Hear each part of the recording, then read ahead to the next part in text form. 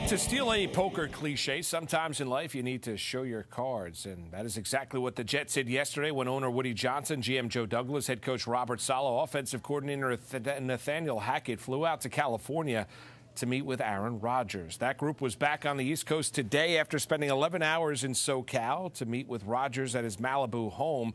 The Jets won him, and rightfully so. They obviously got the green light from the Packers to speak with Rodgers. I would imagine the compensation for Rodgers has already been worked out with the Packers. The question remains, was this trip a trip to convince Rodgers to play or to play in New York?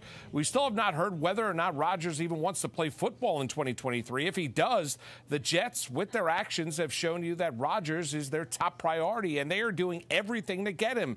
If they were to acquire Rodgers, the Jets would not only be the biggest sports story in this city, it would be the most interesting storyline in the NFL, period. I do not know what was said during the meeting yesterday, but let the speculation begin. Now it is up to Rodgers because clearly the Packers want to move on. Green Bay wants to trade him to an AFC team. The Jets are in need of a veteran quarterback. There is not a really great viable plan B for the Jets should Rodgers say no. The Jets showed their hand yesterday, and it should prove to be a winning one. And if it is, the sky's the limit for what the Jets can accomplish in 2023. With Rodgers at the helm, Gang Green can not only just win the AFC East, they can win the Super Bowl.